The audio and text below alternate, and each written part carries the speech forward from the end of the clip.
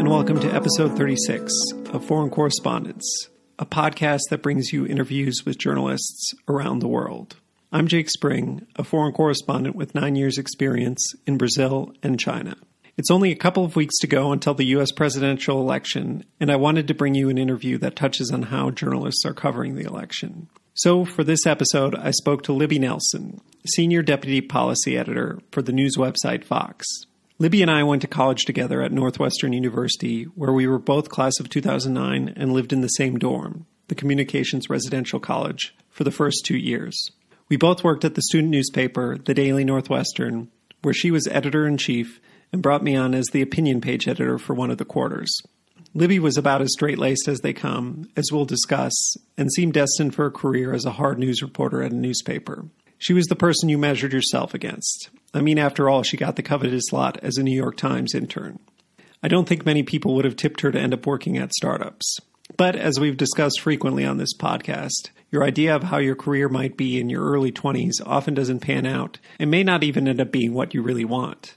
Libby will talk about how she went from being a newspaper reporter in Scranton, Pennsylvania, to working for a series of startups. Libby joined Vox when it was only an idea prior to its launch and had only a couple dozen employees. She worked her way up to her current job as Senior Deputy Policy Editor, where she gets to think critically about the questions the public has about policies that affect their lives, then gets to direct reporters to answering those questions, and shapes the final articles.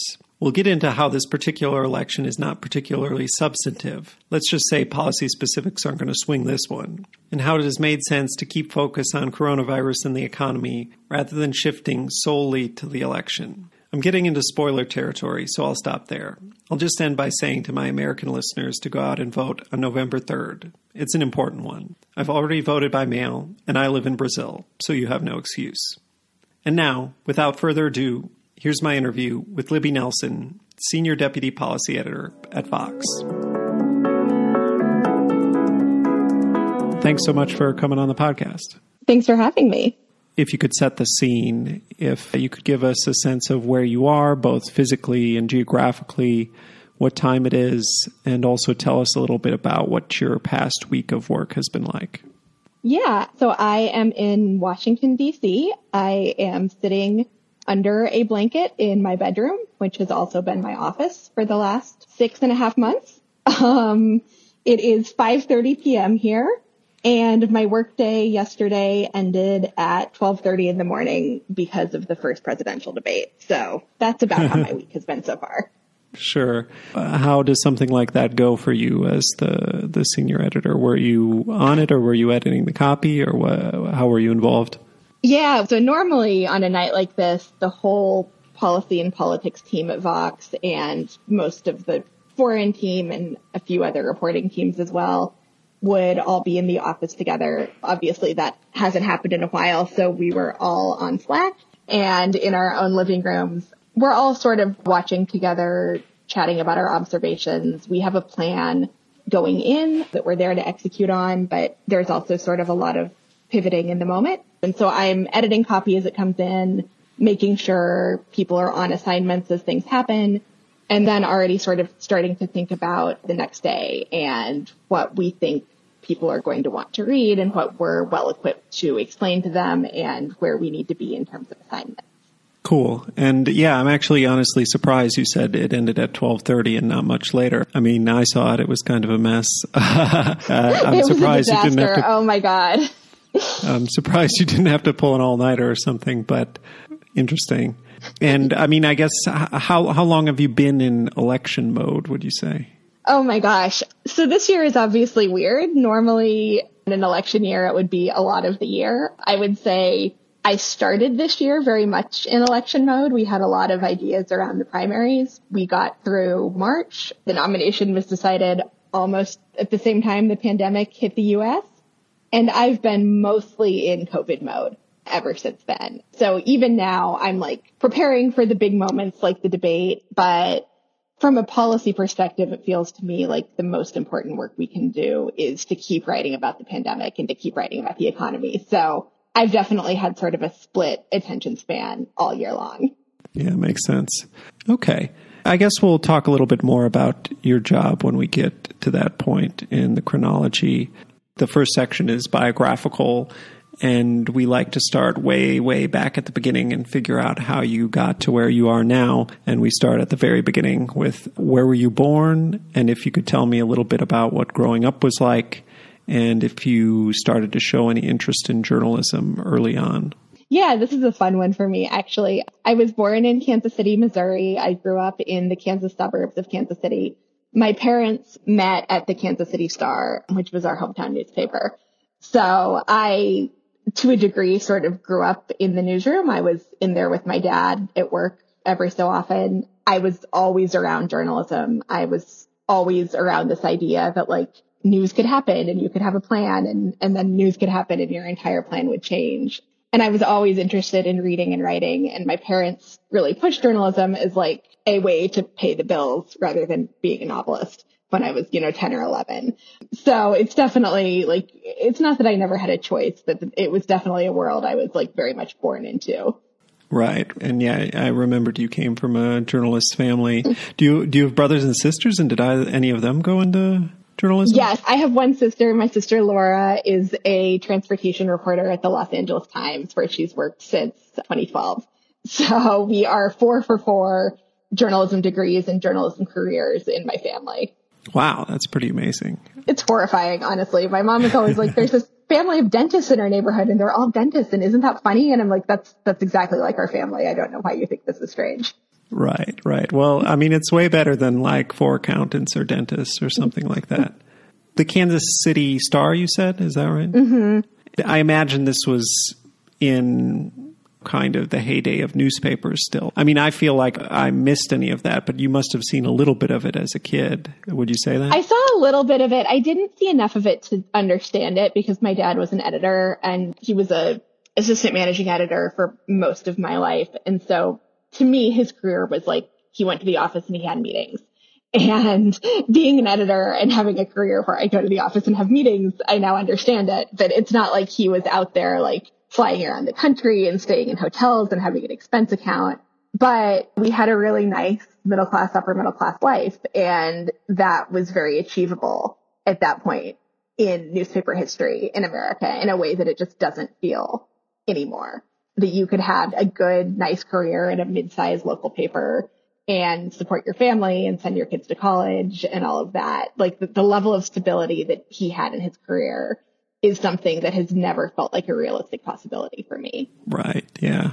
Did your parents leave before things went down the tubes, or did they stick around for? Pretty much. So my dad, my mom quit working when my sister was born. I mean, she freelanced part-time, but was not full-time in the office after that. So her career was a little different. My dad left the Kansas City Star in 2008 and went to be the editor-in-chief of the Lincoln, Nebraska Journal-Star, which is the local paper there. And he retired from there in 2012. So he definitely saw things start to get pretty bad.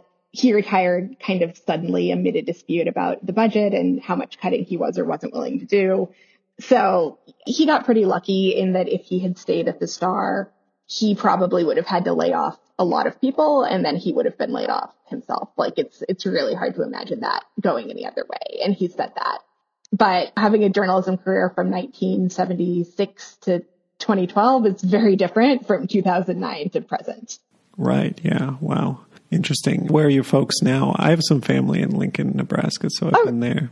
Yeah, they're still there. They actually really love it. My dad was there about 3 or 4 years before he retired. And I remember asking if he was sorry they'd totally moved because it took them a while to sell their house and like totally make the decision to pick up and leave. Kansas City isn't that far away, but they really love it. They have a fun neighborhood that's like college professors and state workers and academics and journalists. And they're really, really happy there. They're both from Nebraska originally. So this wasn't a totally random move. Oh, okay. Gotcha. Cool. And did they try to warn you off of journalism at all, or did they encourage you to go into it? Both. When it was like, oh, well, this is a more stable writing career than just like being a writer, which is what I thought I wanted to do when I was 13. That was one thing. I think as it got clearer that things were bad, there was a little bit more like, okay, think about this. But a thing about having two parents who do the same thing as you is like, you're not exposed to that many other jobs that you can do. And so there was never a like, do this instead from them. Right. So did you do the kind of path I think a lot of people at Northwestern did, where you got a newspaper in high school and that started you down your road? Or yeah, and it absolutely did. Yeah, if my parents could have encouraged me to go into journalism, all they wanted, but if I had not done newspaper in high school, I don't think that I would have. I had just an incredible journalism teacher who frankly taught me more than I ever learned in college, named Dow Tate. And he was probably the single biggest influence on me in terms of actually pursuing journalism and becoming a journalist. And so much of what he taught me, I still use even as an editor. So that was really the turning point in my career, which is crazy to say. I was 15 and didn't even have a career, but that was very much the turning point of my life. Huh. What was it? Was he an ex-journalist, or what was so great about it? He really was a professional teacher. He'd trained as a journalist and worked as a journalist for a few years, but he'd been teaching for about 20 years. And he actually had an idea of how to teach people to report and write. It was very intensive editing, but also you practiced interviewing. He would game plan stuff like that out with you. And he gave us a lot of responsibility and treated us like professionals. And the work that high school kids can do is really astonishing, I think, in a case like that. And I'm still in touch with him. The day that my sister was cited, my sister also took his class. She was cited as part of a Pulitzer at the LA Times 4 or 5 years ago. He called her and then he called me to be are you okay with your sister having won a Pulitzer before you? He's really one of those teachers who cares a lot about their students and tracks them through their careers. That's nice. Wow. Yeah. And from there, did you apply to all journalism schools? Was Northwestern kind of the one, or how did you find your way there? Yeah, my college search was insane. I knew I wanted to be a journalist, and I applied to 2 out of 7 or 8 schools I applied to were journalism schools. And so Northwestern was pretty much the one very early. I didn't give myself a ton of realistic other options. I think I thought I'll do the student paper and maybe I'll go to grad school. But much to my parents' dismay, because it was definitely the most expensive place I applied, it was really the only place that I thought I wanted to go. Right.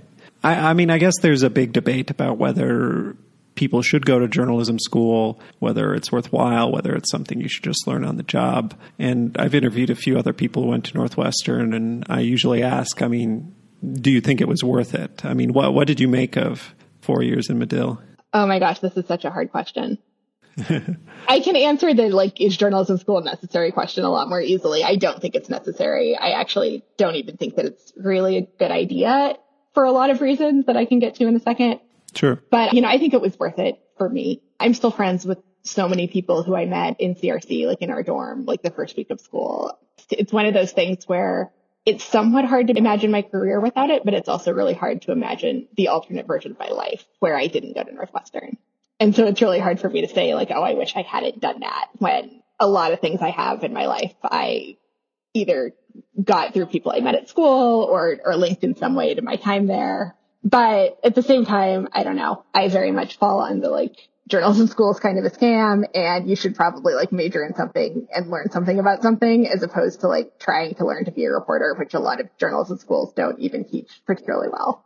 I feel like a lot of people our year and around us, if you were really a top journalism student striver, many of them had very antagonistic relationships with the actual journalism school, which I always found kind of interesting. It was this time of flux, right, where there was a lot of uncertainty in the industry. And I feel I only took 3 classes in the journalism school, but they were not quite sure what they were supposed to be teaching to. So it kind of turned it into a bit of a mess in our era. And I feel they were still trying to teach us to this kind of local newspaper standard that didn't exist, in the 101 class and things like that. I was just going to say, I imagine your issues are with the curriculum itself, the stuff around it, the people, the Daily Northwestern. Yeah. That was all good. Yeah, exactly. I'd actually completely forgotten that you do not have a Medill degree. That's crazy. Which I think kind of proves the point, right? There's the whole infrastructure set up, and on the one hand, it's hard to imagine all of the ancillary stuff without a journalism school to revolve around. But the example I always use, and it's gotten less and less potent because I tell this to our current interns who are often Medill students and who have no idea what I'm talking about. But I took a whole class on how to use Adobe Flash. And while I was in that class, learning to build multimedia graphics for Flash, which if you were not in college in 2007, was the way to build interactive graphics on the internet at that time. I think the iPhone came out while I was in that class, and it doesn't support Flash. And within 2 years, this was completely obsolete. And if you look at the per class price, that was $10,000, $11,000. And Eesh. It felt like on the one hand, Medill was very responsible about grappling with this idea that the media is changing and people are going to need new skills. But they didn't really know what skills we would need. And so there was a lot of focus on teaching us technical stuff that was outdated almost immediately. And then on the other hand, as you said, it was you're going to be in this world where you work at a small newspaper and then a medium-sized newspaper and then a bigger newspaper. And that's your career. And we're going to teach you the very narrow skill set you need to do that work. Right. I mean, I remember the impression I got from taking the 101 class and stuff was that, for example, you should never speak to people off the record. They practically taught us that in that class. I feel like you shouldn't talk to people off the record, and you definitely shouldn't cite them off the record. Force people to always be on the record at all times, blah, blah. And yes. It's so disconnected from my current job now, where it took me a while to learn, you must talk to people off the record to get them comfortable enough. And even if you don't quote them off the record, this is kind of the way you get good information, is you get people comfortable with you, and maybe then they'll tell you better stuff, at least in my experience. But yeah, that's just one example of where it was it seemed like they took kind of a hard line on some of these ethical things that I don't know if it really spoke to a lot of how the industry works, at least the industry that survived. So removed. Yeah, even at the time, it's so removed from the day-to-day of reporting. That is such a good point. I had no idea how to cover a beat, and that you have to create these relationships with people and go out for coffee and occasionally tell them something and they'll tell you something, and then you ask if you can use it. The whole universe of how you cultivate sources and actually become a good reporter was just totally foreign. It's you're going to be dropped into a situation you know nothing about, and your job is to find 4 people who will give you a quote on the record and quote them accurately and spell their names right. And that's all there is. Yeah. So I should say this is where we met. We met at the Communications Residential College, which was basically a bunch of journalists and film majors and random hangers-on like myself. And we both worked at the Daily Northwestern, and I was the opinion editor when you were the editor-in-chief, which was a great experience, definitely something that sticks with me to this day, and also learned a lot of reporting on it. But you kind of went all the way. I mean, you were editor-in-chief. What do you think about that experience now that you've got some removed from it? Oh, man. I would say a useful thing, this is going to sound more negative than I mean. I've actually come to terms with a lot of it. But a good thing to learn as a journalist is to learn when you're 22 what it feels like to burn out hard. And I think I had 2 good quarters and 1 quarter. I mean, at the time, I think I was the last editor who had to do this for a full calendar year. I think because they saw me and were like, nope, absolutely not. That was a 60-hour-a-week job, 70-hour-a-week job. And I was theoretically in school. And none of us knew what we were doing. And we did a lot of work that I was tremendously proud of. And by the time I was done, I don't think I looked at the paper my last quarter of school because I was just so done. I guess it's good training in the sense that you can really give everything to this job till you have nothing left, which sounds super negative about a place where I made incredible friends, learned a ton, did a lot of work I was really proud of. But being the editor-in-chief of a 5-day-a-week college newspaper, it's a full-time job. And my grades definitely reflected that it was a full-time job, which I don't regret at all. Whether I would do it again, that is really the question I ask. It's would I do that part of it again, knowing what I know now? Because it was just so completely intense and consuming and long. A full year when you're 21 is a long time to have your entire life be the 4 walls of that, at the time, gorgeous and beautiful office. Right. And have you been back to campus? Our view was insane. I was back for homecoming and I just looked out the windows and was I can't believe I looked at Lake Michigan at sunset every single day for 3 years. Yeah, I have been back to campus. I had a kind of a bad experience going back to campus. And I think I left and I said to myself, I'm never coming back here, which I'll go back on at some point. I'll go back. But I went in the dead of winter and I went to see Alec Klein. Do you remember him? Mm-hmm, mm-hmm. And he was somewhat of a mentor to me. And he's a very hard on us as a class. And we'll see if I keep this in the podcast or not, but I figured I'd just share. Yeah. And he did a business reporting class that was very good. And he was very encouraging. And I went back to see him, and I started at Reuters. I was a year or two in, and I expected I'm going to go in and be I made good. And, it was looking pretty grim there in 2009 when we graduated. And things kind of worked out. And he basically told me I was nobody unless I worked at the New York Times or had written a book. This was his message to me. And oh, that sucks. Yeah. And I've talked to other people. Some people thought he was just trying to motivate me, but I just left. And I was this was confusing. And I don't know. And just as an addendum to that, he's oh, do you want to go upstairs and meet the people who work on the, what is that class called, or the project called the Innocence Project? Oh, yeah.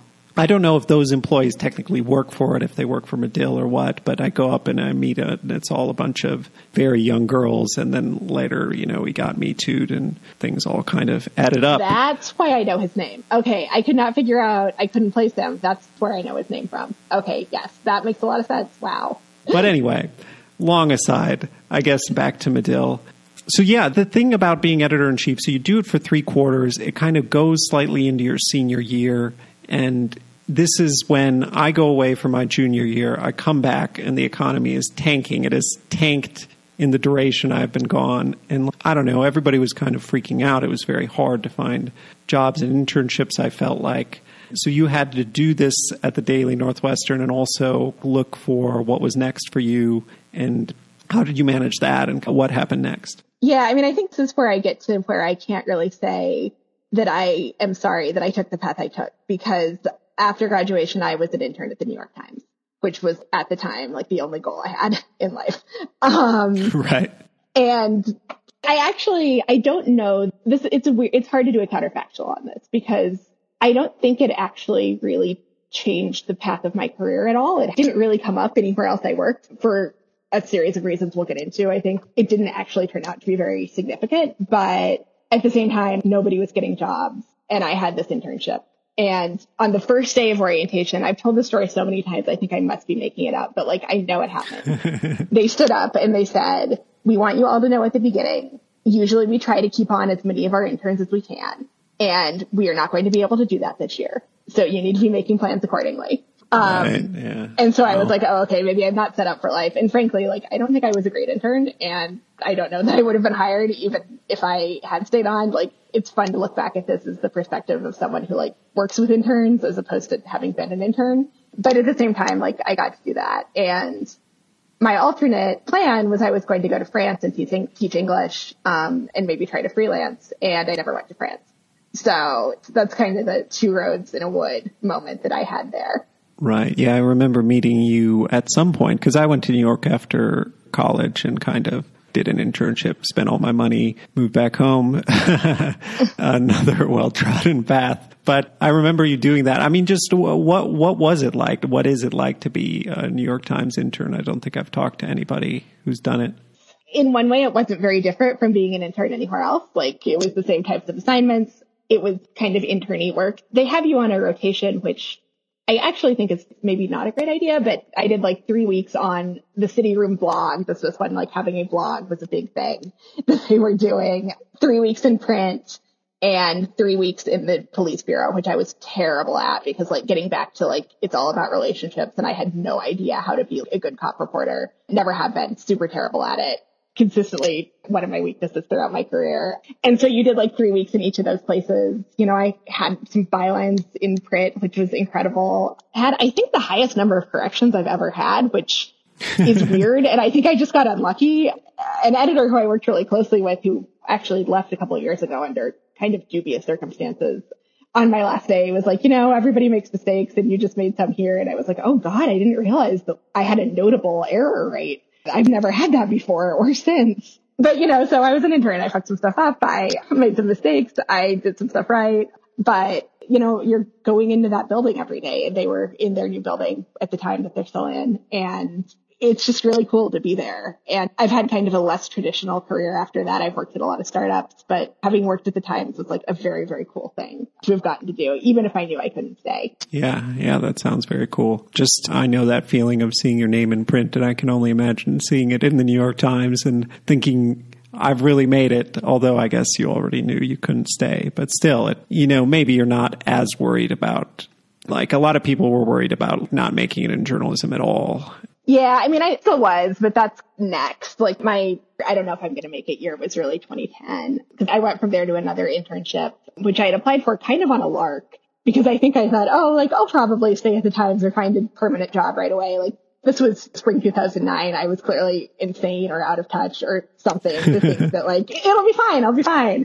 And I went to the Chronicle of Higher Education and got extended there. I ended up working there for 9 months. But there was a moment at the end when I had applied like 45 places. Like I had applied to every job that existed. And I really thought like, I was editor of the Daily Northwestern. I was a New York Times intern. Like I thought I was pretty hot stuff. And I was getting nothing. And that was really my introduction to the idea that being a good intern, being a good graduating senior, and being like good enough to get hired are two really different things. Right. Yeah. I remember that was the last time we saw each other in person that you were working at the Chronicle of Higher Education. I'm not sure how far along you had gotten yet with them. Did that turn into a job, or how did that go? Not in the moment, but actually that more so than the New York Times was like the experience that actually defined what I did for the next 5 or 10 years. I applied on a whim because a lot of kids who've been like campus reporters in college think they know how to cover higher education. And it was in DC. I wanted to be in DC for personal reasons if I couldn't stay on in New York. And I thought, this might be fine. And it was a really easy cover letter to write. My interview actually was like a total disaster. My phone died halfway through it and I had to try to call from a payphone. 2009 was another country. Whoa. I like bought a phone card and called them back, I think, from a payphone. And I think I was out on like a reporting assignment somewhere in New York. And I think they were impressed with my ability to solve problems I created for myself by not charging my phone. But I covered federal higher education policy, and then I filled in for a reporter on maternity leave who covered federal higher education policy. And after another detour that we can get into in a second, like that actually turned out to really determine the course of my career. I never went back there, but that experience was really the thing that I built a lot of the rest of my career on. Sure. So what are those reasons, do you think? Is it that it taught you how to work a beat and how to like go deeper on something, or what was it? It actually just gave me subject matter expertise. So I went from there to Scranton, Pennsylvania. I did what I always thought I'd wanted to do, which was work at a local newspaper as a beat reporter. I kind of hated it. And it was a weird time to be like, I was at the New York Times a year ago and now I'm in Scranton and I don't know what I'm doing here. And I don't know if I want to do this. And I was looking to get back to DC again, partly for personal reasons and partly because I realized there wasn't really a path out anymore from like a small local paper. Like there wasn't a medium-sized local paper like waiting to snap me up. And so I went to Inside Higher Ed, which was a trade publication covering higher education. And I went from there to Politico and I still covered higher education policy. And that expertise is what initially got me hired at Vox. And so just not only having had to cover a beat, but like having to learn something about a specific policy area it's really crazy that internship actually is the thing that determined basically the rest of my career on a total whim. And obviously it didn't have to. There are people I interned with there who have gone on to do completely different things. But it was sort of the first step to becoming a beat reporter on the federal higher education beat. And that's really like the path that I followed for the next at least 5 to 6 years. Right. Yeah. I mean, I would just say, my impression of you back then, I mean, I would not have picked you to be the one working at Vox years and years later. I mean, thank you for saying that. I like, nobody knows me. Like nobody who knows me now gets how weird it is. It's so weird. I was like the most traditional person. I wanted to be a straight news reporter at a local paper. And then I would get hired by like a mid-sized regional paper. And then when I was like 30, which I thought was very old, I would be hired by the New York Times. And like, that's where I would spend the rest of my career. And instead, like no company I've worked at full time existed when I graduated from college, or at least when I started college. Like I've worked exclusively at startups. I've had the most random, there's like a total disconnect between what I thought I wanted to do and what I've actually done. So you were in Scranton, and I imagine you get there, and I mean, was a local news reporter in Myrtle Beach, South Carolina, and it's kind of a weird, alienating experience, I would say. I had some good times. I wrote some good stories. I had fun. I probably should have enjoyed it more than I did, but my attitude the whole time was just get me the hell out of here. So is that why you were just applying to everything and you got into inside higher ed because of that? Or, did you set out to be this specialist? I had not. I thought that, I did this internship and it was fun, but now I'm going to go be a local beat reporter, which is what I want to do. And as you said, it's weird. I don't think I really realized I had interned in Scranton, which is how I ended up there. Really, and I don't want to badmouth them because I owe them big time. They hired me for an internship when nobody wanted to hire me because I was 19 or 20 and had no experience. And they hired me for a job when it was 2010 and nobody wanted to hire me because I was an intern who made good. But the newsroom there especially was really local. I would think I was almost the only person not from there. I was working weird hours. I wasn't really making any friends. I liked being close to New York because I knew people in New York, but it was a weird life. And so I mostly wanted to get to DC. My boyfriend at the time, Noman, who's a friend of yours, and I were like, well, that's where two journalists can work. And so that's where we should both get jobs. And so I started looking there. And I applied mostly what there were in DC at the time were policy trade or Hill trade, politics trade publications. And when I gave my notice in Scranton, they were like, you're going to a trade publication? Really? They were shocked that this was something that I would want to do. And I definitely had some doubts about it. I definitely was like, can I really make the leap from here back to bigger publications? Am I going to get stuck covering trades forever? But I knew I didn't want to be where I was. And I looked at this job when it opened up and I was like, holy crap, this is the one job in the world that I am marginally qualified for. By then I had a more realistic idea of my own qualifications as a 23-year-old. And because, I did have that year, I'd done it as an intern, but I did know something about it. And so it mostly was hey, this is a realistic shot. It'll get me off of this path that I'm on. I think I'll enjoy it while I'm doing it. And I get to move back to Washington. And that's why I took it. Cool. So did you ever really seriously consider quitting journalism? No, not then. Haven't ever really. The older I get, there's more of a I should probably have a realistic plan B. But, I was pretty lucky. And this is, I think, one reason why it was a tough move to make because I was very aware that I had a job. On the other hand, the people a year behind us were coming out of school and actually getting on at the Wall Street Journal and the Chicago Tribune. And boy, the angst of being class of 2009 was never sharper than in August 2010. And I was thinking, maybe I need to make another shot at trying to get somewhere bigger. But, once I got on in Scranton, I never really felt oh no, I'm not going to be able to get a job. I'm going to have to do something else. I was able to skip that worst part of the existential crisis. Sure. So you moved to Inside Higher Ed, and how long were you there? And I guess what was that like? When I started, they were like, boy, you've had a lot of jobs. And I told them I would stay for 2 years, and I stayed for 2 years and 3 months. I loved it. I learned so much. I was covering basically anything the federal government does that affects higher education, which was student loans, Pell Grants. And then I sort of set up a side beat covering religious colleges and also covered the birth control cases in front of the Supreme Court. I covered a college in Georgia where some fundamentalists had sort of taken over, and it used to be this very open, accepting place, and how the faculty were grappling with that. That's one of my favorite things I've done. It was a small publication. It was founded by two former Chronicle of Higher Education reporters who had branched off and wanted to do something different, which a theme in my career is I have worked at places founded by people who got tired of the way the old place was doing things and went to go do their own thing. They knew just so much about colleges and universities in America and how they work. And a thing I wrote in my cover letter that I still really believe is that's a beat where you cover everything. You cover science, you cover politics, you cover research.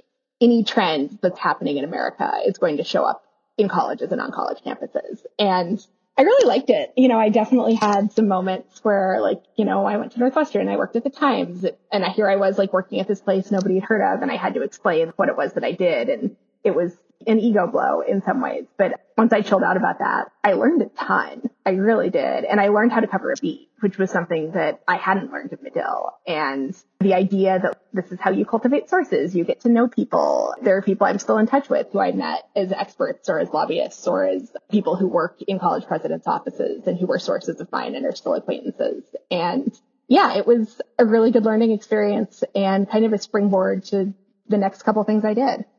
Cool. But yeah, it's interesting how I think I've finally managed to get rid of this a little bit. But back then in that era, I remember we were constantly comparing ourselves to our peers, or at least I was, and constantly thinking like, where should I be at? Oh, this person is doing this. And the fact that everything was so tough didn't make it easier. Like, it's not like, oh, look, we're all out succeeding. But I constantly worried about them. I finally feel that way now. Like, I love looking at like Instagram and being like, look at the cool stuff you're doing. Look at the cool stuff like people from the Daily are doing. It's really amazing to see what people are doing, but it did not feel that way at all when I was like 23. It felt like everybody else has figured it out and I have not. Yeah. Yeah. Which I think is just like what being 23 is, honestly. Definitely. Yeah, I would agree. So yeah, then how did you get to, it's Politico next? And did somebody pull? Yeah, it's Politico. It's Politico and then Vox. I got recruited, which was, especially after being a class of 2009 grad, the most incredibly flattering thing that has ever happened to me. They wanted to start an education section at Politico Pro, which is their paid product mostly, where people pay truly an insane amount of money so that you can like write up something you saw on Twitter and they will know it without having to look at Twitter, which at the time I was like, Twitter is free. Why does this exist? And now I'm like, I would pay a lot of money for someone to write up important things from Twitter so I don't have to be on Twitter. So I truly get it now. But they were launching this education section and they wanted a newsletter writer and someone to write news updates and then the occasional story that would go on the free site and in print. This was the last time I was in print. And I kind of knew the job would be terrible in some ways, but I also knew Politico was still like a pretty hot place to work and it was not a trade publication and they offered me a lot more money than I was making, which by today's standards, I mean, whatever, it was $53,000, which in 2013 seemed like an actual fortune to me. And so I took it and I worked there for 10 months and then I moved. I was not looking to leave. I was not particularly happy, but I knew that I couldn't keep changing jobs every 15 months for the rest of my life. And the opportunity to go to Vox came out of nowhere and fell into my lap. And so I took it.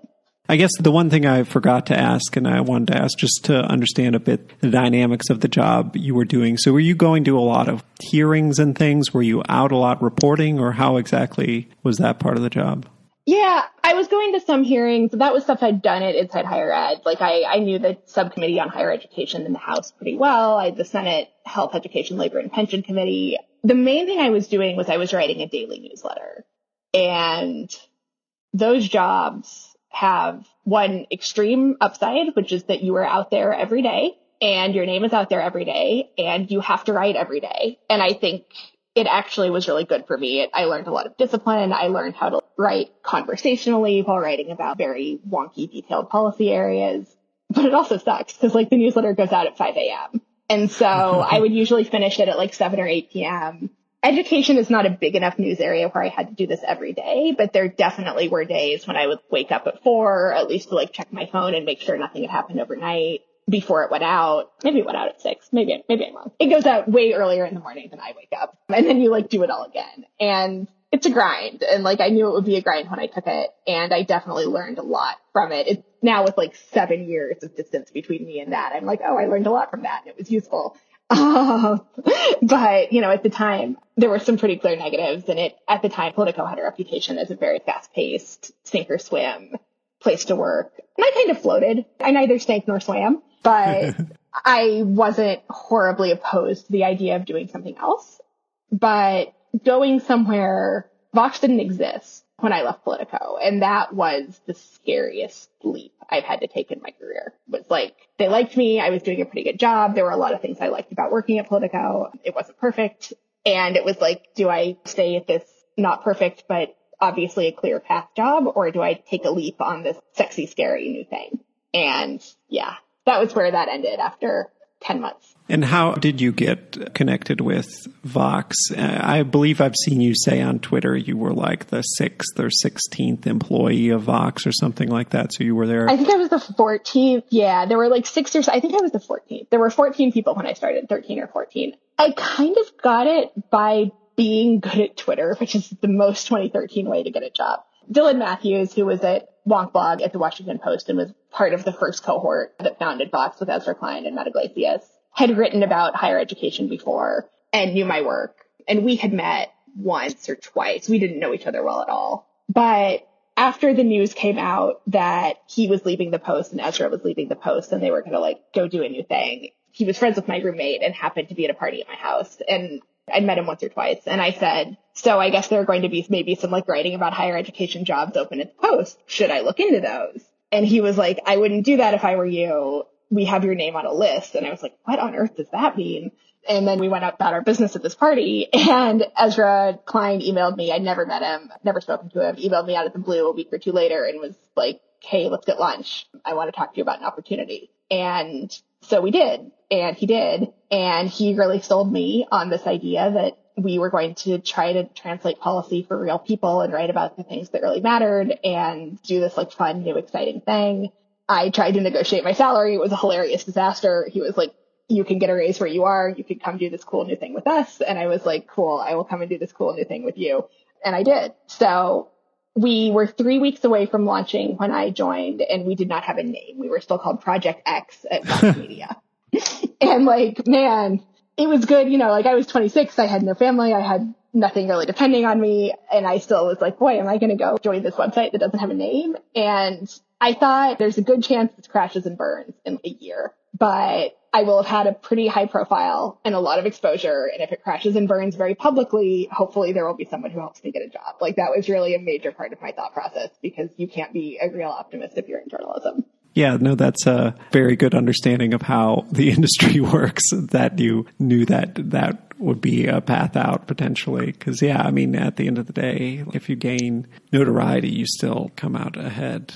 I don't know, which, yeah, I think we learned gradually that you can't be this nameless, faceless person in the crowd. Like, I think, you know, we came out of school and thinking if we check all these boxes, this is how it works and people will give us a job. And it's not necessarily how it works. Yeah, it's really not. And I definitely thought if I'm going to be on the market in a year or two looking, better to do it was part of somebody who tried something big and made some connections. And that was a really different way of looking at it than I had a couple years before that, where I was like, well, you know, I have all these clips. I was the editor of the paper. I had all these internships. Of course, someone will want to hire me. Why wouldn't you? And I think the industry just really changed a lot, even in that short amount of time. Right. So you've been at Vox now, what, 7-8 years, you said? 6.5. 6.5. I was like, what month is it? I started on St. Patrick's Day, 2014.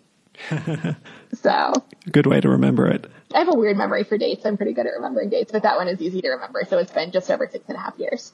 Cool. And I guess, yeah, just tell us a little bit about it, what I guess the highlights were and at what point it became clear things were working out. Yeah. I mean, a funny thing is this is way longer than I frankly ever thought I would have a job, but I've also had like 4 different jobs. At least 3 different jobs in 6 years. I started as an education reporter and working at a startup in media in the brief blink of time between 2013 and 2016 when venture capitalists wanted to invest in media it was this unreal experience. It was like such a specific place and time. And it really felt like we were a group of like 14 to 20 people when we started, mostly in their late 20s and early 30s. It really felt like someone had given a college newspaper a couple of $1 million and was like, go do whatever you want with it. Which is not to say that we were blowing it on parties or expensive snacks, but just actually I think we had more sense of freedom than I ever did as like a very straight-laced daily Northwestern student of like, let's just try this. And nobody was here to say like, no, you can't do it that way because that's not the way we do it. We were building the plane and flying it simultaneously. We launched 3 weeks after I was hired, and I started the same day as most of the staff, which is now insane to me. Like, I'm working on a project that's going to run next March, and I'm like, is that enough time? I don't know if that's enough time. And then I'm like, we made this website in 3 weeks. We can do it. So, you know, there was just like, we kind of knew what we wanted to do, but we were really just figuring it out as we went along. And there was a lot of freedom, and there was a lot of money, and it was magical. and it absolutely could not last. You know, I think in a lot of ways we're a better website than we were then, but oh my God, being in an early stage startup was incredibly fun. I don't know if I have the energy to do it again, but it was just incredibly, incredibly fun. 2014-15 was like just an extraordinary year professionally, because I would be like, I have an idea. Like, I want to write about this or about that. And they'd be like, okay, let's do it. Let's try it. Let's see if that works. If that doesn't work, we'll try something else. And we had a decent amount of success, both in terms of recognition and traffic, like pretty much right away. And so it really felt like, oh, like we're doing this, like things are going to be okay. And it was expanding extremely rapidly. I have no idea how many people work there now, but I mean, you must be considered some old timer at this point. I am absolutely an old timer. I've been there longer than anybody, but maybe 5 or 6 people at this point. And we have, I don't know how many people we have now. At our peak, I think we had about 200 staff. So we had grown more than tenfold in 5 years. And a lot of that growth happened in like a pretty condensed 2-year period between like 2015 and 2016. So, I mean, that is great. Even on days when things aren't great, every job has days when things aren't great. It's like I helped build this, like I helped come up with this, and we're still here and we're doing it and we're doing good work. And that's really cool to have experienced. So I started off as an education reporter, and a thing we discovered is when you have a pretty small staff and you're pretty selective about what you're covering, education news, however important, is not often the most important thing to write about that day. And so I sort of became more and more of a general assignment type as we went along, and eventually piloted this project as a reporter where it was like a small team that was meant to be like very reactive to the news of the day and to sort of capture the like startup-y feel we had at the beginning of just waking up and being like, okay, what's on the internet? What can we report out? What questions are people going to have about the news today? And that sort of put me on a path toward editing. This was in early 2016. And that was I was in sort of a hybrid reporter, editor, leadership strategy role. And that was when I learned that I really enjoy working on some of the behind the scenes stuff around strategy and thinking through coverage and making assignments more than I had expected I would. I guess I'm not terribly surprised since you were the editor of the Daily Northwestern, but yeah, I guess you had taken a detour from that. Well, and nobody thinks they want to be an editor, right? Like editors are the boring people who like tell you what you can't do. And you know, I really liked being a reporter, but I love being an editor. I find editing to be more rewarding on a day-to-day basis than reporting was for me. Interesting. So at what point were you doing editing full time? In 2017, we were kind of in flux and we just needed editing help. And my boss sat me down and just said, we've never really talked about your ambitions and about your career and where you want to go from here because you've always seemed happy, but have you ever thought about editing? And I said, yeah, sure, in like 5 or 10 years. And she was like, okay, but how about now? How about we make you an editor now? And I was like, oh, I guess I've never really thought about it. And I think a lot of reporters in Washington were at this point early in the Trump administration where it was like, what do I do? Like covering federal higher education policy or federal education policy in general, or even like education doesn't feel like the most crucial contribution I could make to our understanding of the world. And so I'd been casting around for a new beat. I hadn't really found one. We'd been trying out a few things to see if they worked. And so it was sort of a natural transition point for me. I'd been on the beat for a long time on education. I was burning out a little bit. I'd been doing more and more general news stuff over the past year. And so I kind of thought, why not? And it started as, I'll write some of the time and I'll probably edit 1 or 2 people. But we needed more editing help than that. And so I ended up editing full time. I took an editing test and got the job and ended up editing full time almost immediately on the policy and politics team, which was the team I'd worked on as a reporter. Gotcha. And is that the team you're on still now? It's the team I'm on still now. I mean, we've grown. I've shuffled around a little bit, but I've worked in the same department for basically all 7 years at Vox. Cool. So I guess next we can talk a little bit about the election. I don't know that I have very specific questions. I don't think I know enough to have very specific questions. So I guess I was just wondering if there was anything you thought was interesting about this whole process of covering this election. Yeah, no, I'd love to talk about it.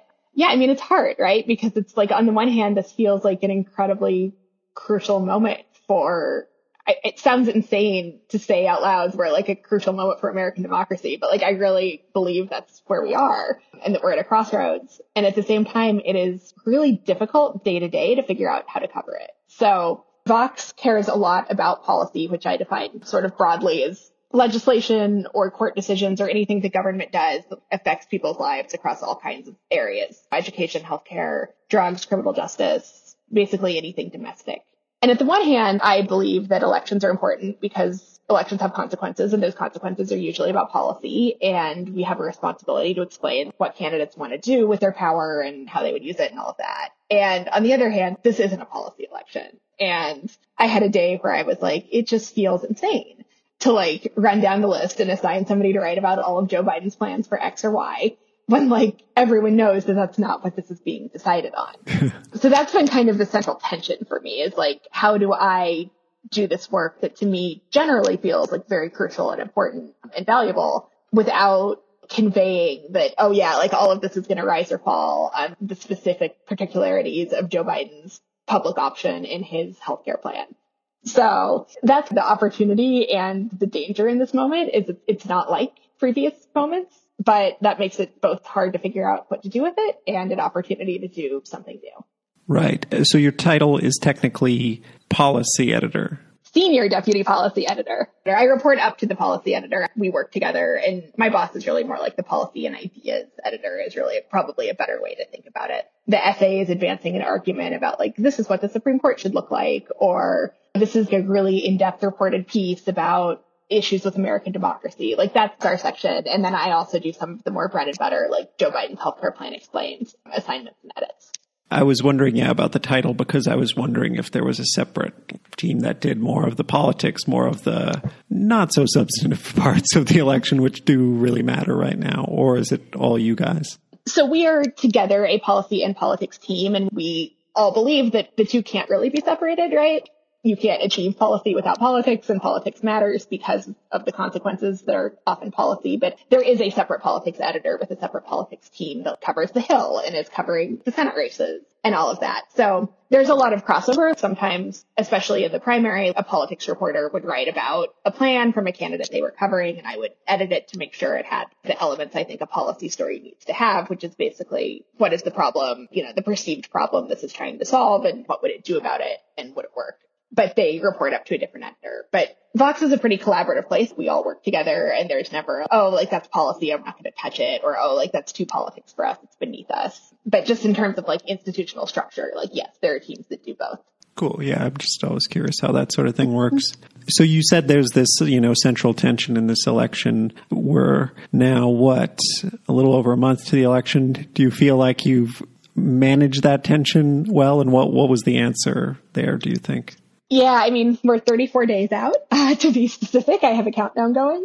I think for me and for our work, I really decided that focusing on the pandemic and focusing on the economy are the most important things we can do right now. And it's very weird at this point in an election for me to be spending time on anything that isn't pretty directly related to the election itself. But I think continuing to ask, how can we do better at containing COVID-19, literally any possible way that is different from what we're already doing, is the answer to that. Or like, what can we learn from other countries and their pandemic response? Or for whom is the economic recovery working and for whom is it not? Like those to me actually are the questions that are going to matter the most on January 21st, no matter what happens. Plus the really big questions about like, how bad are things in terms of the state of democracy, which is also sort of on my team, but I deal less with those assignments. My boss usually handles those. So I ask myself this question all the time. I asked it when I was watching the debate. I feel like I know what the answer is, but is this what rock bottom looks like? No, because there's another debate in 2 weeks. I mean, I actually would be really interested, like how you see it and what you hear living in another country, because I can't imagine what the world thinks of America right now. I've read some interesting stories along those lines, but I remember thinking in 2016, oh, these debates are insane. I've never seen anything like this. And those were like a totally normal political undertaking compared to yesterday. And who knows what's going to happen in the next 34 days. So I definitely don't want to say this is as bad as it's going to get, because I think one thing we've learned this year is like, it can always get worse. Okay, that's why, every time I've asked that question, it has gotten worse. So I feel like now I'm always like, no, it will probably get worse, which I have you considered you should stop asking the question? Probably. But yeah, it was interesting watching it here in Brazil and, seeing Brazilian Twitter all watching it. And I don't know, I'm kind of curious. I unfortunately wasn't here 4 years ago in China. The debate wasn't exactly on TV in China. And so, yeah, it seemed like very high interest and a lot of people were watching. And I went to the federal police today to sort out my immigration, which has been delayed because of coronavirus. And the police officer there knew all about the debate. And I was like, wow, interest is high. And everybody's like, crazy. Everybody's like, yeah, it's a mess. And, there's this high level of awareness that it is a mess that I wonder, did they pay this close of attention 4 years ago? Maybe not. But yeah, just watching it, you do get the impression of what you would imagine being in a foreign country, watching an election that's kind of, I don't know. I don't want to say a joke, but it's not what you would expect from the United States. I thought I could be watching a debate in Latin America or something like that. And then, I don't know, we as Americans, I still believe a little bit in American exceptionalism, even though I know I shouldn't. It's just so inbred to us. And watching this really made me wonder, yeah, that's probably not right. We really aren't different. We really aren't head and shoulders above the rest of the world, which I don't know if it's terrible to think that or if it's just finally I've realized what the reality has always been. Yeah, I know what you mean. I think this year has been that even after everything in the last 3 years or 4 years and really, forever, this year has really been that experience for a lot of people the degree to which the U.S. has just been unable to cope with the pandemic is shocking. And then the election on top of that, it really does leave you questioning what, if anything, actually is unique or better about how we handle things, either as a people or as a system of government. And I don't have an answer for that. Right. Yeah. I guess we'll have to see how it goes. Here in Brazil, people always talk about, well, the institutions are surviving. The institutions haven't crumbled yet. So things are still okay. And I think, that's the hope in the U.S. But, now with the Supreme Court and all I didn't realize that's what they say in Brazil, too. That's really interesting. Yeah, because that's absolutely, people say, oh, but the norms, we've lost some norms, but the institutions are still okay. But, are they? I don't know if they are. They don't seem that okay. Yeah, but anyway, that's cool that you can kind of focus on these bigger questions. And just those few examples give me a better sense of how it works, what kind of questions you're asking about the economy and about coronavirus. Let me see. Any other things you want to highlight about covering this? The only other thing I'd say is that the pace of news over the last 4 or 5 years has been just intense. And on the one hand, it's a good time to be in a position where you can hopefully give people some context and some perspective and let them feel like they don't have to watch everything that happens. But on the other hand, it really takes a toll to be this plugged in. And one thing I was seeing, on Twitter last night from friends who aren't journalists or people I follow for other reasons were nobody has to watch the debate. And I always get kind of snippy about that because I'm it's actually really important. I don't know, who wins an election matters a lot and you should be civically engaged or whatever. And then 20 minutes into it, I was like, you really don't. It's fine to step back and read some coverage tomorrow from this. And that inability to step back, I think, has been one of the more challenging things about the past few years. It's just always something. And especially this year, it's always something bad. And just figuring out how you keep up in the way that you need to do your job, but also have enough perspective to do your job well is really difficult. Right. Okay. So the next section is more about stories. And I like to start with a story. What is a story that, quote unquote, got away? A story that you wanted to do or a project and you were never able to because of whatever reason. You couldn't get the information you needed. You couldn't get editorial support, reporting trips went wrong or anything like that. Does anything come to mind, a story that you always wanted to do but hadn't been able to? There's a very immediate one here. The big one that comes to mind for me is I had this idea, a pretty ambitious idea in 2015 to do a big profile of Arne Duncan, who was the education secretary at the time, and just tell the story of education policy over the Obama era through him. And my editors were into it, and I did a reporting trip. I had an invitation. He was doing some kind of press junket bus tour across Iowa. And I did that, and the interviews were okay, but I didn't really have what I needed, and I don't think I really knew what I needed. And honestly, it was really probably too ambitious for the level I was at. at the time. Like now, if a reporter with a few years of experience suggested this to me, I would be like, cool, like let's sit down and plan out exactly how you want to do this, because that is a big swing. And it just never felt very compelling. Like I never quite had the idea that would really make it work beyond this is an important person. And I would like to do some really interesting interviews with him. The other part of it, not to deflect the blame from myself, is some people are better interviews than others. And Arnie Duncan Grimm's a great soundbite, but is not somebody who I was going to get him to really reflect for like hours. And I think pulling off the idea I wanted to do really required probably a level of perspective that a subject can't have on themselves while they're in office.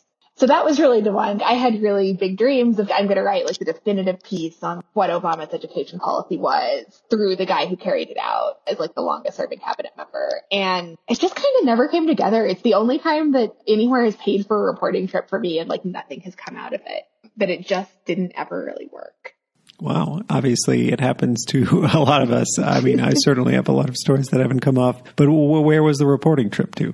It was in Iowa. I was on a bus with him for a while. I got a good amount of time. Like I asked for some time and they gave me the time. And I think actually somewhere in the very voice memos I'm recording it, there's still a file of my interviews with him. But I think, and it's actually much more obvious to me as I talk about it now, even though it's been 5 years, I don't think I ever quite knew what I wanted to get it to say. And so I did some outlines and I did some drafts and it just wasn't coming together. And this was September or October 2015, I want to say. And then I got sucked into the 2016 election and it quit feeling like the most important thing in the world to spend my time on. And at some point, I don't think we ever like made an explicit decision about this, but there was kind of a quiet consensus to like, let's cut our losses from this piece. You're sinking a lot of time into it and it's not really getting any better.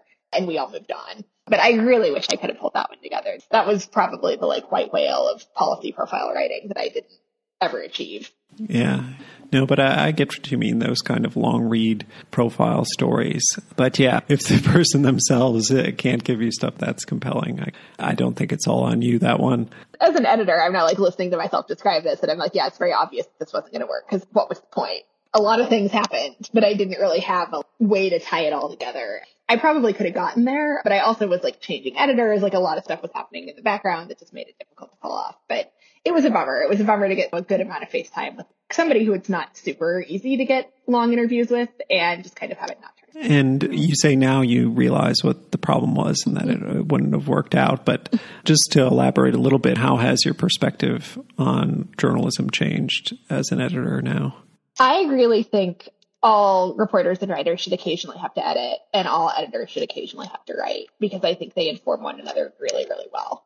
The complaint I always had as a reporter about editors is like, oh, they won't let me write these longer meandering leads and they think they know the point of the story better than I do. And now I'm an editor and I'm like, yeah, your tops are too long and you're not getting to the point. Like you're missing what I, an editor, found interesting about this. You can kind of be blinkered by your own expertise. And I never was a particularly self-conscious writer. And when I try to write, I'm definitely more self-conscious than I used to be because I'm like aware of all of the ways that I would edit it. Writing is so much harder than editing. I had to write just a quick thing. Like that we needed a warm body to help with Ruth Bader Ginsburg coverage. And I stepped in and helped. And I was like, oh my God, starting with a blank page, I'd forgotten how much more intimidating it is from starting with a page with words on it. But I think I'm a lot more focused on what's going to make somebody want to read this or like what does the story offer? Like what understanding does the story offer to the reader that they don't already have? And that's just really tough to see when you're the writer and you're really like caught up in the day-to-day and the details and the amount of information that you're accumulating and that you have in your head and that you're trying to communicate in a short pitch or a short story or a short conversation with an editor.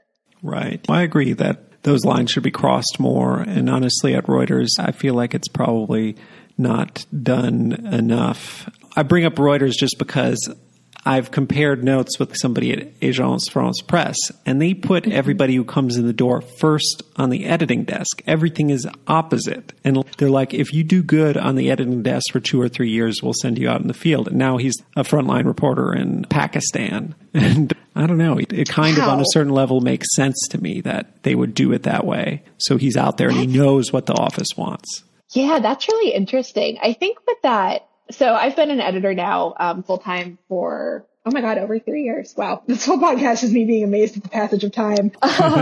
So I felt like in my career as a reporter, the 3-year mark was finally when I was like, first you think you're really good And then you realize all of the stuff that you don't know, or at least this was my trajectory. And you're like, oh, I actually don't know anything.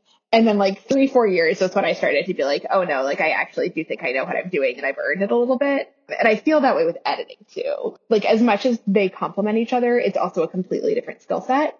And being able to look at a story and both see what's on the page and see what it needs to be is hard. And so I do think that the risk in something like that is you just get good at editing and now it's like, okay, now go do this like different thing that is informed by editing, but is also a totally different skill set. So it takes you 6 years to get good at your job instead of 3. Right. And then, yeah, the next question, if there's a story that comes to mind that you're proud of, that you can talk us through, tell us a little bit what it was about, how you went about reporting or editing it, and just kind of the whole process from start to finish. I'm going to do 2 super quickly, when I was a reporter on and when I edited. Sure. Reporting, I touched on this briefly earlier, but when I was at Inside Higher Ed, I also covered religious colleges. And I don't even remember how I heard about this, but there was a religious school in Georgia, like a lot of colleges in America, was nominally affiliated with the church, but was basically like a normal college. And it was taken over by like a way more conservative faction of the church. And all of a sudden, faculty were being asked to sign statements of faith and say that they believed homosexuality was a sin and all kinds of other sort of hardline doctrines. And I got to go down there. There was basically a faculty revolt in process and just sort of talk to them about it. And what was interesting about it to me is there are a lot of religious colleges in America that are church affiliated in name only, but otherwise not really distinct from other small private colleges. And then there are a lot of church affiliated colleges that are like really churchy, but there aren't a lot of opportunities where one becomes the other or like places where it crosses. And so the one thing about policy reporting in the trades is it can be kind of dry. You're mostly going to committees and dealing with documents. And this was a real chance to talk to people, a lot of whom had been at that institution their entire careers and were just incredibly upset about what was happening to it. And that was a cool story. That was a really memorable reporting trip for me and a really memorable story to really just try to accurately depict the two sides of this culture war at a small Georgia college that most people had never heard of. I mean, it wasn't the most headline-y story I did, but it was one of my favorites that I worked on. So that one, I wish I remember how I heard about it. It was 2012, and I just don't. But I think there were a few alumni groups set up on Facebook and stuff who were sort of rallying around this, and I talked to all of those people. I persuaded my bosses to let me go down there for 3 days. I did a ton of interviews with people who were willing to go on the record about how they felt like this institution had just totally been turned away. And they were waging some kind of court battle for control as well simultaneously. And I went through a few drafts. My process always was I start at the beginning and I write all the way through and then I stop, did a lot of revision. And it was just, one of the few really feature stories I've gotten to write. And I was really proud of that.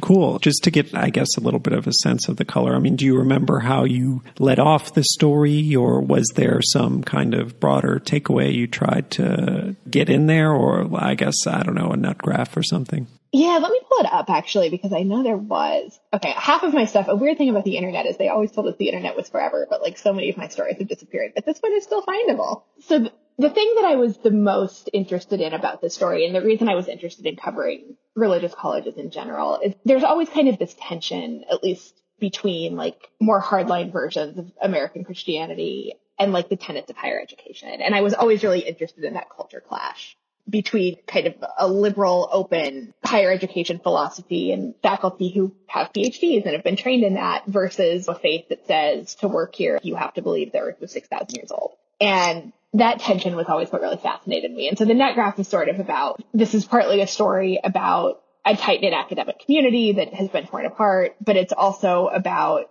what tradition is more powerful, your faith or academic freedom, whose values dictate what happens on a campus and what does it mean to be a Christian college.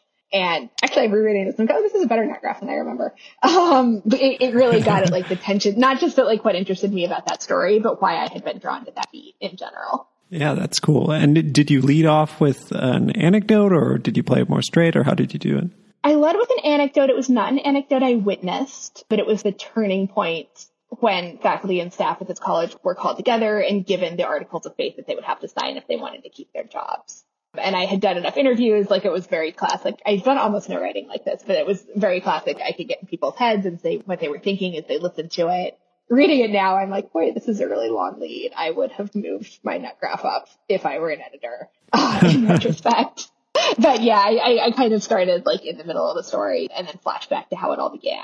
Yeah, that's a good way to do it. And yeah, there was a second story you wanted to highlight that you were an editor on, not a reporter? Yeah, I just wanted to talk briefly about the experience of editing. I worked on a major project that we did last year called Everybody Covered, which was about basically systems of health insurance around the world. And our idea was we were at the moment of the Democratic primary where everything was about Medicare for all versus not Medicare for all. And we really wanted to give a sense, not that there's like one model abroad that the U.S. should take, but that there are different ways to get better insurance coverage and better outcomes than we have, and to just look at several different options. So there were 3 reporters on it who went to Taiwan, the Netherlands, the United Kingdom, and then a cost containment experiment in the United States and Australia. Australia is the other one. And I was one of the lead editors on it. And it was just a really incredibly rewarding project to work on. I feel like we had kind of a mission for what we wanted readers to learn. We kind of achieved it, which was great. And it was a chance, in internet journalism, a lot of things are really fast paced.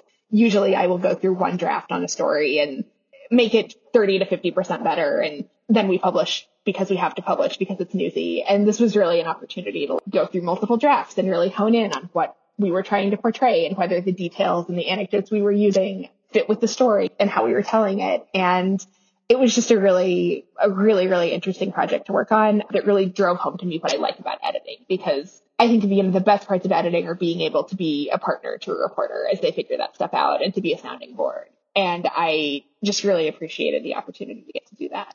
Did you get to play, I always wonder what this is like to say, I know what my boss's job is, but to have X number of people who report to you and to be able to kind of move the pieces around and apply them how you like you get to see more of the whole chessboard. I mean, were you very active when people were out in the field in all these different places? They call back, you kind of talk through how it's going and figure that out, or how did that all work?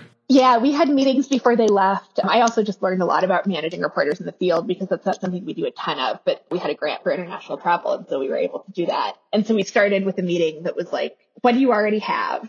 What do you need to get? What's the ideal version of this story? Who are you talking to? And I also learned a lot about reporting from my reporters. They had been really good at finding the people they knew they wanted to talk to or the examples. And he was like, we found these patients who were twins in Australia, and one gave birth in the private hospital system and one gave birth in the public hospital system. And I'm like, how did you find this?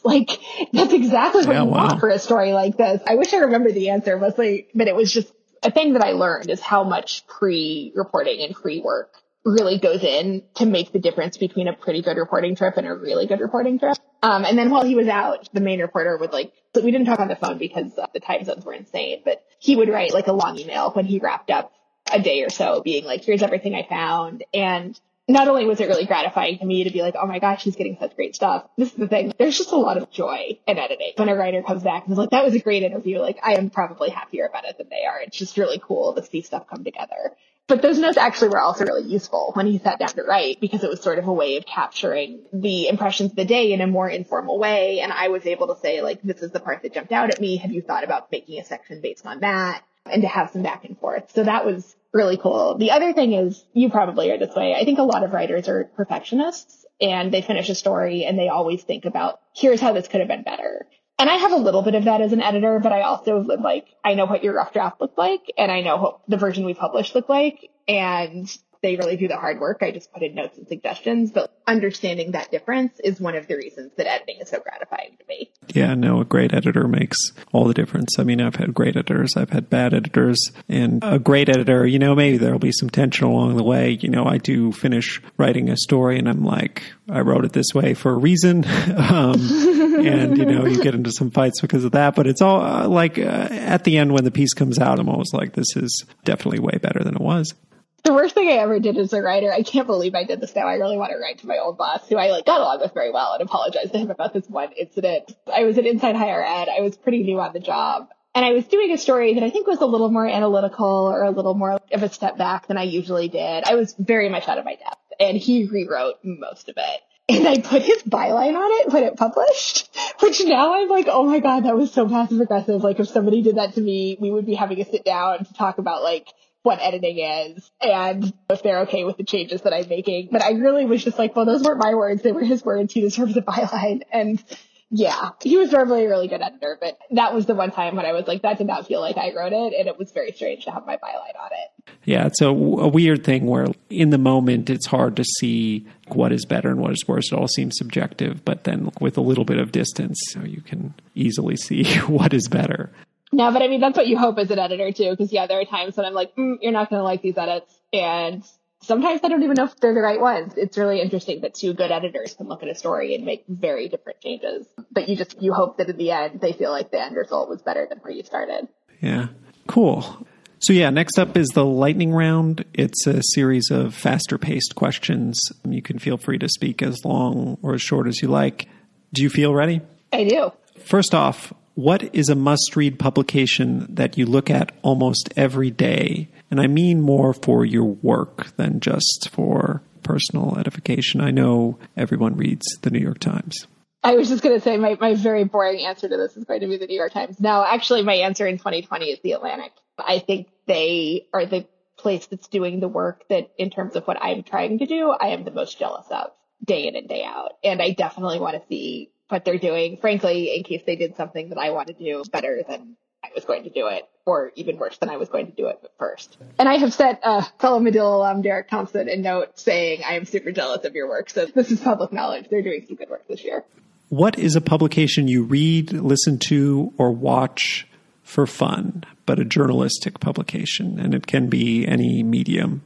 Oh man, the line between fun and work is always blurry. I would say a lot of my podcasts probably are the closest to things I listen to purely for fun, but that still sort of live in the journalism world. Anything sort of narrative nonfiction, repertorial, In the Dark was definitely one of those. Wind of Change, which was like about whether the CIA wrote a hit song in the 80s. Those probably sort of tiptoe the lines the most between journalism and fun. Otherwise, a lot of things end up blurring into one another. Like I'll read something because I enjoy it and I'll end up getting an idea, or I'll be reading something for work and then I'm like, oh, I'm actually really enjoying this, and it turns into fun.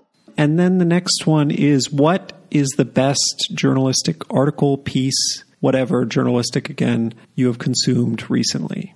The answer to this is super obvious. The like 900,000 words the New York Times wrote about Trump's taxes. Like in the last week, it's really hard to top that. That's true. Yeah, what a huge scoop. Yeah, anything else I can say would be disingenuous. It was definitely that. And then, is there any particular subject matter you read into or geek out about that isn't related to your job?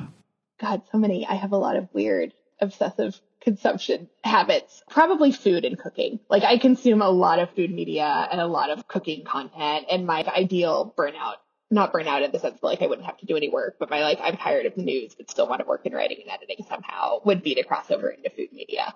I'm a very, very active home cook and read a lot of cookbooks and magazines and recipes and all of that.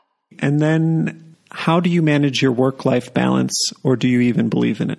I definitely believe in it, given that my desk is, I just measured literally 3 inches from my bed right now. I'm not sure that I do a great job managing it. One thing, I guess this ties a little bit into what I was talking about with the insane pace of news. I have to have times when I'm not looking at my phone. I do try to put my phone down around 11. I'm a night owl, so I'm usually up until about 1. And I usually try to put my phone down for the last couple hours before I go to bed and do like anything else. I think working from home, which I'd never done full time before March, has been great and terrible for work-life balance because I can take more breaks during the day. I can like make myself a nice lunch if I have a few minutes and, want to get away from my screen, but also my laptop is always right there and I'm literally living in my office. So it's a particular challenge now, but I definitely believe in it. I definitely need a lot of exercise and physical activity to like get my mind off of stuff, getting into the kitchen, doing yoga, anything that like keeps my hands or my body busy and keeps my mind off of it and my eyes off of Twitter is helpful to me. That's good, and goes right into our next question, which is Twitter important to you? Yes, but I wish it weren't, I think is the answer to that. I took a full month off of Twitter in July and August because it was just getting overwhelming for a bunch of reasons. I have not put the app back on my phone. I've gotten a lot better about having it open during the day. It's tough, especially as an editor, because you want to know what conversations are happening out there to make sure you're making assignments, but you also don't want Twitter to be your assignment editor. So I'm always trying to strike that balance. It's also like, I've not really figured out how to be an editor on Twitter. Reporters obviously have expertise and knowledge and work to tweet out. And I've never quite made that transition from being like a public facing byline person to being somebody whose work is done behind the scenes. Interesting. Yeah. I hadn't thought about that division. The next question is, if you had to trade places with one journalist living or dead and you would have their career, who would it be? Oh man. Maybe Linda Greenhouse or Nina Totenberg. In an alternate reality, I always would have wanted to be a Supreme Court reporter because I think it taps into a lot of what I like about what I do now, but also with a degree of like pomp and circumstance and formality and stakes that are really interesting to me. Who are these two people, just for people who aren't familiar? Yeah, sorry. Also, interestingly, both probably two of the most visible female reporters in America. I didn't realize that until I said it. Nina Totenberg is the longtime Supreme Court correspondent for NPR. Linda Greenhouse had that position at the Times. I think she retired or semi-retired a few years ago. And then what do you bring to the table that makes you a good journalist? I think I am both very curious and very ignorant. And I try to lead into both of those things. I think one of the most valuable things you can do as a reporter is to understand where readers are coming from and the level of knowledge that they have. And it's really important, especially for reporters, I think, to have some expertise and some context. And the one thing I would recommend that reporters do is try to build that. But especially as an editor, it's really useful to put myself in the shoes of a reader and be like, this is interesting to me. This is what's confusing to me. This is the understanding I would really like to gain. And I'm just curious about a lot of stuff. I'm a very curious person. And I think that's probably the thing that's been the biggest asset to me in my career. And then what is one thing you wish you could travel back and tell your younger self? It's going to be okay.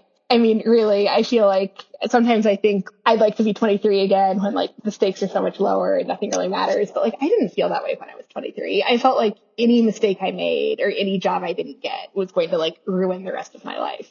And it didn't turn out that way. And that's the thing I try to tell our interns and other people who are sort of new in the business is you may not have exactly the path that you think you're going to have, but it will be okay one way or another. And this is not the highest life or death stakes thing you're ever going to do in your life. What is one thing most people don't know about you? I'm such an overshare. I'm actually struggling to think about what the answer to this question is. Oh, this is one. I have read every mystery story Agatha Christie has ever written, and probably most of the major mysteries published between 1920 and 1950. That is a very weirdo specific area of expertise that I have that absolutely never comes into play on a daily basis. Wow. That's a lot. I mean, she wrote a lot. It's a lot. Yeah, she's written 100 books, and I've read all of them, I think, multiple times, starting when I was a kid. So I had some time to build this up. That's pretty cool to have under your belt.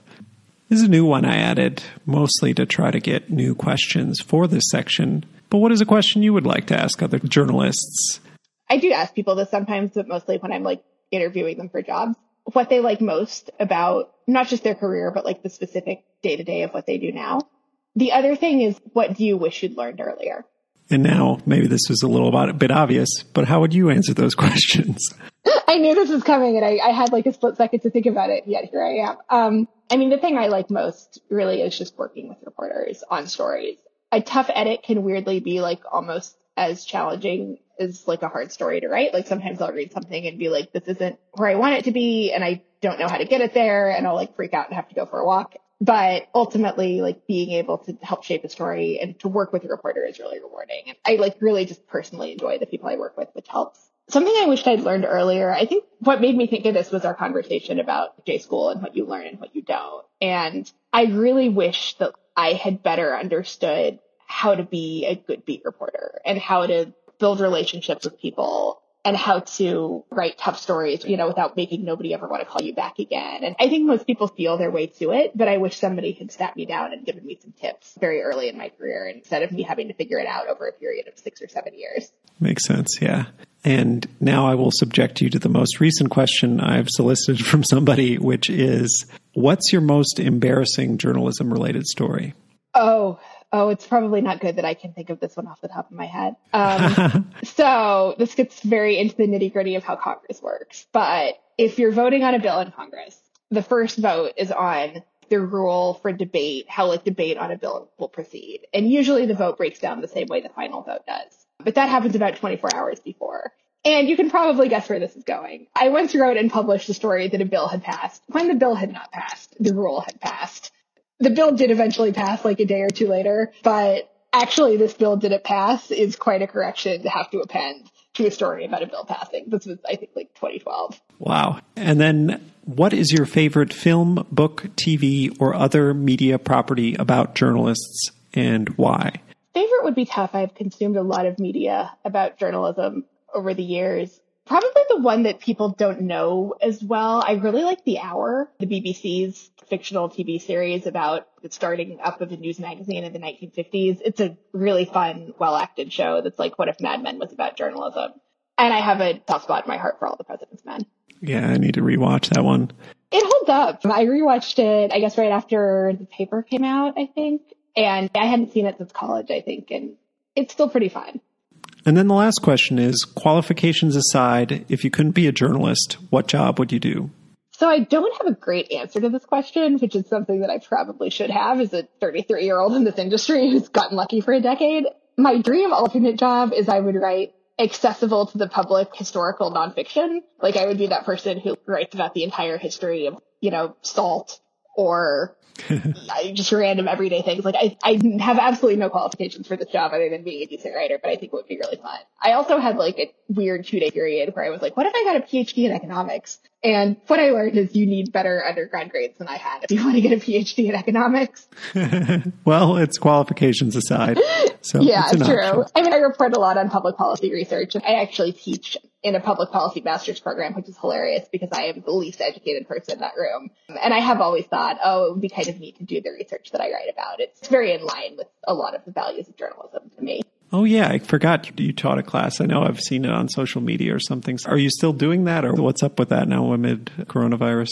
Yeah, so I had already taken this fall off because I just knew it was going to be insane. And the format I teach in is like 2 8-hour days that are often back to back. It's like a really long weekend seminar. And I was just like, I can't work 12 days straight when I'm already probably working 12 days straight. I am teaching again in January, and I was really hoping it would be in person because I do not know how to adapt it for online, but it's looking like that's not going to happen, and I'm going to have to learn how to adapt it for online. So that's a post-election problem for me. Wow, yeah. Especially if it's the same format, like 2 long sessions like that. Online can be tough. As someone who just did a 2-week fellowship that involved long daily sessions of Zoom. Yeah, I mean, I can't do Zoom for more than an hour at a time, so this is going to be an interesting challenge for all of us. I'm going to have to sort of redo the format of the class, which is one reason I've been putting it off, because I feel like I finally got to a format that I was like really happy with, and now I have to throw it out. So that's life. If that's the biggest pandemic problem I have, I'm doing pretty well. Right. I mean, at least at this point, January seems like an eternity away.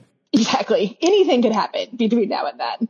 Cool. And then, I'm very happy with how the interview went. Is there anything else you'd like to add before we wrap up? I don't think so. Thanks for the opportunity to do this. It was really fun.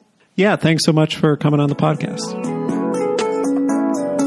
That's our show. Thanks for listening to my conversation with Libby Nelson, Senior Deputy Policy Editor at Vox.